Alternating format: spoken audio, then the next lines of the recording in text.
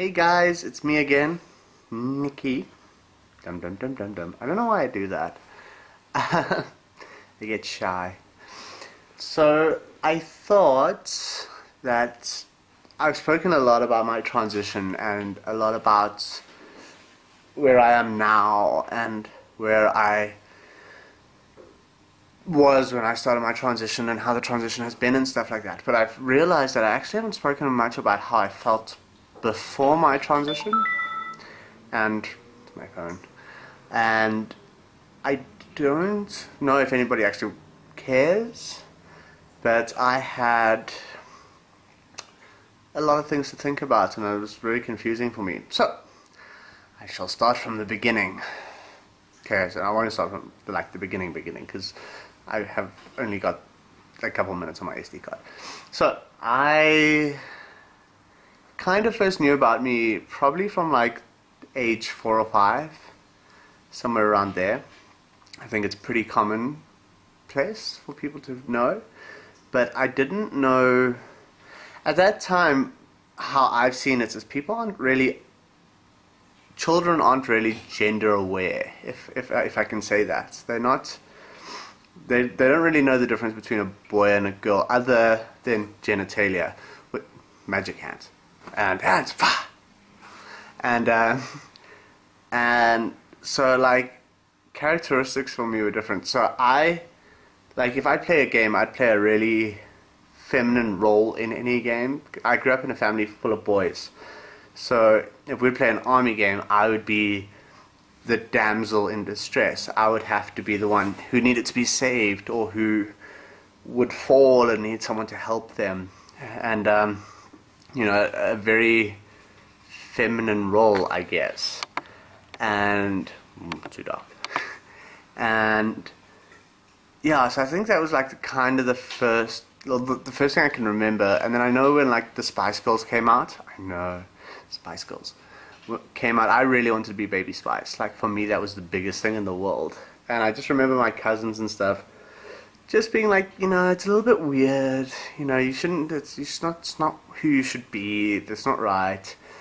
And then I kind of like pushed it away almost because I was like, it's not right. This is, I've been told that it's not right, so that's how it was. So I suppressed it. And I suppressed it for a very long time. And feelings came and went, so there was a lot of times where I would, it sounds kind of dodgy now, but like, I would steal underwear and then wear that, like, every chance I could. And I remember when I must have been 7, 8, 9, like, through to 13, I would wake up in the morning and pray I had a vagina. Like, it was the weirdest thing. Like, I was just like, this isn't what I want. This isn't who I am. And I would like look under the duvet covers to see if it had changed, and it hadn't. And I'd be like, And yeah, so it was again, but because I had been told that this wasn't right or this wasn't who I needed to be, I did this in secret. I never spoke to anyone about it. And no one ever told me that like transgender existed. So I suppressed this, and I dealt with it by myself for a very long time. And when I got to like 13 or so, like the feelings kind of died down a bit, and through a bit of research that I've done and like speaking to certain people and my therapist and things like that, they say that just this generally does happen with a boost of testosterone and your life takes turns, and I had ups and downs and moving and everything, so like it kind of fell to the wayside for a bit. And then it came back at like 15, 16. And once I had these feelings, I had to dress up and I had to act more feminine. But by that point, I'd already established myself as such a masculine man that it became harder for me to do so because, I had imposed myself. I'd started doing martial arts. I had become a serious sportsman. So it became harder for me to deal with these things. And once again, I did not know that these feelings were natural. That like it's actually who I was. I didn't know this. I thought maybe I had a weird fetish or I had a weird disease or something like that along those lines. So again, I suppressed them. I would do things by myself when I was alone, and I'd try on women's clothes and things like that. And as it progressed, I got progressively more angry. So when I went to my new school, because I moved schools a lot, I instilled like a dominance, a masculine dominance through rugby. So I became known as one of like the hardest tacklers, one of the most physical people in the team, purely for the fact that it was an outlet for me to let go of my anger and my rage without getting into trouble. I actually was allowed to. And I became known for being very, very physical. And although this outlet helped me relax, it didn't solve the problem. And it just made me more aggressive, because I actually had no idea that this anger was related to me being trans. You know, I had no idea that this anger related to me wearing women's underwear, or it related to me dressing up or wanting to do makeup, or wanting to wear a girl's school uniform, as simple as that. I mean, I hated the boy uniform, it was horrible. And, you know, so I didn't know that these two things correlated, because I didn't know what transgender was. So my anger throughout my whole school career grew. And I had lots of friends, because obviously I was such a good sportsman, that I grew quite popular. But at the same time, was always alone. You know, I never had solid friends. I was friends with everyone. I was that person who would go from group to group to group to group and be friendly to everyone and be friends with everyone. But I felt like no one ever really knew me. I'm sorry, I heard tapping. It's ghosts. Ooh. It's my girlfriend's airbrush. So I was friends with everyone, but I don't think anyone really knew me. And which is why I constantly went from group to group, because perhaps I was looking for someone to see the real me, maybe to accept, to question, to anything, the fact that I was living a lie. Dramatic black. I'm kidding. And so yeah, and it took I never realized it in school. It never ever crossed my mind. I would dress up in secret. I would do makeup in secret. I would do all these things by myself, but I never dreamt of telling anyone. I never dreamt of hinting towards it. I never dreamt of, it was just so far wrong for me. I felt so ashamed even when I did it. It felt right, but I felt ashamed that I grew more angry because of it. And then I eventually left school. Yeah, I passed. It was a miracle. Everyone rejoiced. And I started dating a girl. I dated girls throughout my whole high school career, and we dated for a long time. And I remember I hinted at wearing her underwear while we were fooling around, and I just remember her freaking out and being like, "That's not natural. It's not right." Blah blah blah. But by this point, I was already dabbling in anabolic steroids. I had become pretty close to being a bodybuilder. I had been in numerous street fights. You didn't get more masculine than me. It's which is funny, because it was so far from who I really am. But if someone said to you, typical male, that was me. I was aggressive. I was huge. I had like 4% body fat. I was horrible for me. And so obviously when I hinted at this, she saw this uber masculine, manly man wanting to be slightly more feminine and got freaked out by it. And this drove me even more into the proverbial closet, because once again I had been met with shaming. I wasn't met with understanding or questioning. I was met with, that's wrong. And this sent me back into denial, back into that this isn't natural, this isn't right. So again, I tucked it away in the back of the darkest recesses of my mind, and I continued doing what I was doing, which was being what people expected me to be. This masculine male jock person. And I did that for a long time, and then I moved to a different city, and at this point I was 20, 21, 22, and I had lived a really hectic life, like in terms of violence and things like that. And I'd moved to a new city, and I'd started fresh, basically.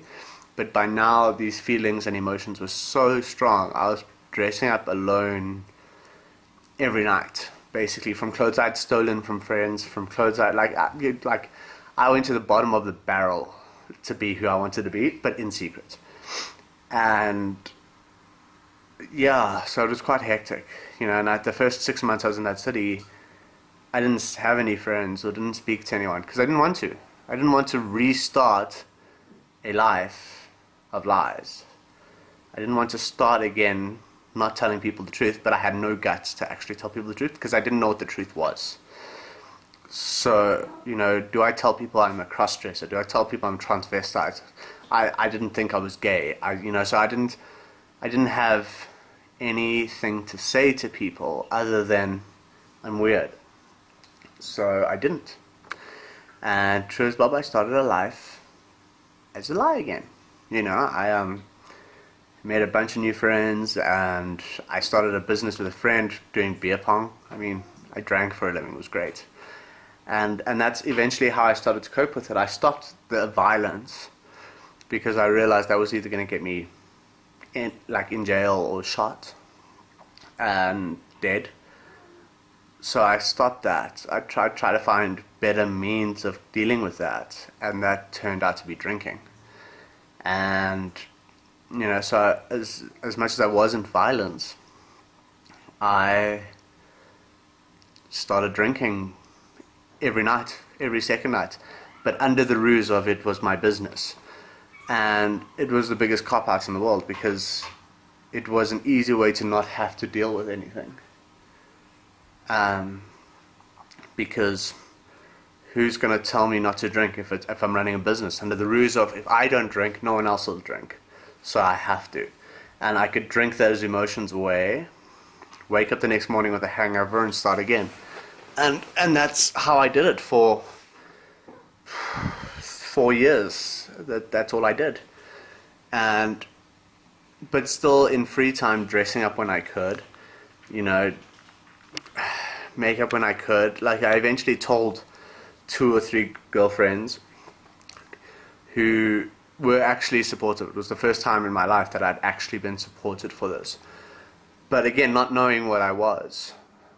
Just that I liked to dress up, and they were like, okay, that's cool. Different, but cool. And only then did I actually start doing some research after speaking to them, and they were like, well, maybe you should Google it, or maybe you should, And it was at that point, by the time I was 22, 23, that it was the first time I had heard about transgender, and what it was, and that it was okay, and that there were people in the world who are born in the wrong body, and it's not like sacrilege, that it's actually okay. It happens. And and this was groundbreaking for me, because I was like, maybe this is me. For the first time in my life, I was like, I can actually relate to that, as opposed to just being like, well, I kind of fit into that. Like, it related to me, and I remember I did this test on the internet called the Cogaiti test, like Cogaiti or something. And it's meant to be a questionnaire to see if you're trans or not. So it's like a yes, no, maybe, yes, no, maybe, yes, no, maybe kind of thing, And I did that, and it came out as like you probably are trans, but not 100%. And it was at this point that I was like, okay, this is sounding right to me. I'm not just a cross-dresser, because cross-dressing never made me feel complete. It made me feel comfortable, but it wasn't like a completion. It wasn't good enough for me.